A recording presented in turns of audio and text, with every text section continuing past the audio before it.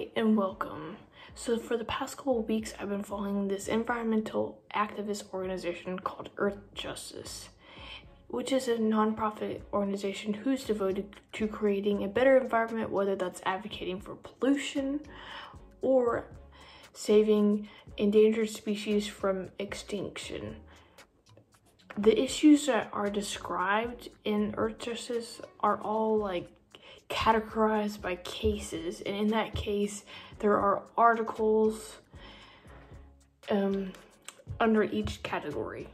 Now these cases are specifically chosen by the risk factor. This may be because of the health issues that this sort of environmental issue causes, like for example pollution.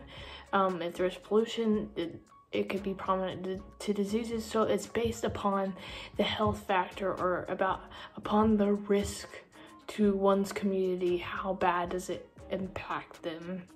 So for my profile, I went with the endangered species approach, and I found a particularly interesting article on the Earth Justice website, and it is called "Judges Agree They Ought to Be Free." Now this discusses how sea otters are threatened by fisheries and the no otter zone, which the no otter zone is basically what prevents the otters from swimming along the entire coast of Southern California.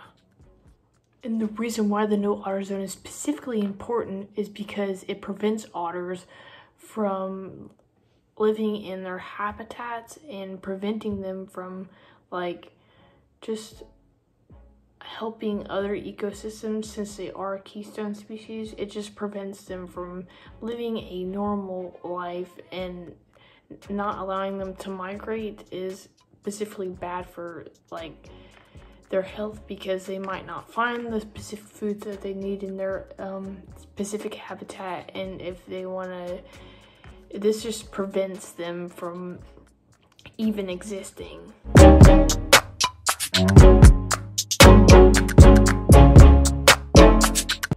This prompted me to interview her about her career as an environmental activist and the procedures she conducts during these cases.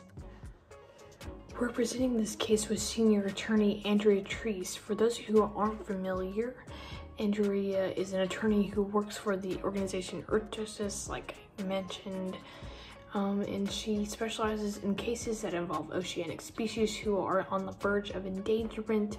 And the most popular case she was involved in discusses the endangerment of sea otter habitats by local fishermen, which I'll be asking her related questions to in the interview. So I plan to start off with the basics, just asking specific questions involving her involvement as an activist, career, and organization she's involved in. And these are some of the questions that I plan to ask. And question 1 is, what inspired you to become interested to advocate for endangered species whose habitats are threatened by man-made causes? Question 2, what is the most rewarding experience you have had while working on an environmental case? 3, what is it like to work with such a unique organization like Earth Justice? 4, how is Earth Justice different from every other environmental activist campaign? 5, what do you consider to be the most important environmental issue that humans face today? In your opinion, do you think humans are the cause of some of these environmental causes? Now, the next section will be solely focused on the sea otter case and the way that Andrea Treese conducted these. Question 1, for any case, how does the process of developing, researching, and providing a solution for an environmental issue work? Are there any strategies used to make this approach easier? Question 2, in the sea otter case, the case mentioned that the otters had an influence on atmospheric CO2 levels. Is there a specific way that these levels are analyzed and then calculated? 3, what are the most common issues that an endangered habitat faces? What are some ways that we can help prevent these threats from spreading? 4, in terms of the sea otter case, how impactful was this case to their threatened habitat? Did it provide the sea otters with a less endangered ecosystem? Or could there still be more threatened habitats? 5. Concerning the Endangered Species Act, how would you describe its importance to struggling ecosystems who are near extinction? 6. Since sea otters are considered to be a keystone species, how do they help other key ecosystems flourish? 7. How can members of an environmental activist community protect endangered species from man-made threats? So hopefully these questions give you a little insight of what the interview will actually look like and how the Earth Justice organization actually works, because it shows you how these attorneys convert research into physical evidence, and they use that in court to help with these environmental issues.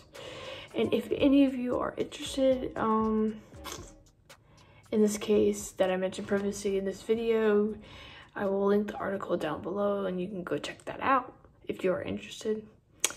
And if you're interested in environmental activism and want to learn more, you can visit the Earth Justice website, which is earthjustice.org. And if you feel compelled to act, they also have a donation where you can donate on their website and give back to any case you want to. That is your choice.